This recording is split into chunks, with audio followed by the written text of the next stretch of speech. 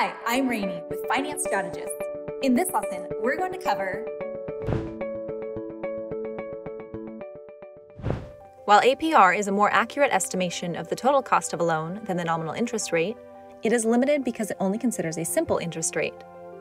If the interest compounds on a smaller time frame than annually, such as monthly or semi-annually, the actual interest paid will be higher than the APR advertised. Factoring in compounding interest that happens within a year gives you a loan's EAR, or effective annual rate, sometimes also called APY, or annual percentage yield. Here's how to remember interest rate, APR, and EAR. Interest rate is the interest on the principal borrowed, which does not factor in any additional fees and is usually stated annually. Annual percentage rate is the interest plus additional fees stated as a percentage. This is stated annually and therefore does not factor in rates compounded on a smaller time frame. Effective annual rate, or EAR, factors in additional fees and whether the rate is compounded on a smaller time frame. An APR is needed to compute the EAR.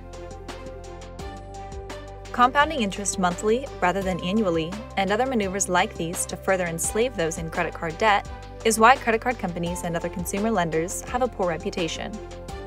Now that you know the difference between nominal interest rate, annual percentage rate, and effective annual rate, consider sharing this information with a friend to help them with their financial situation. For more information, visit www.financestrategists.com. Finance Strategists, strategies for your future.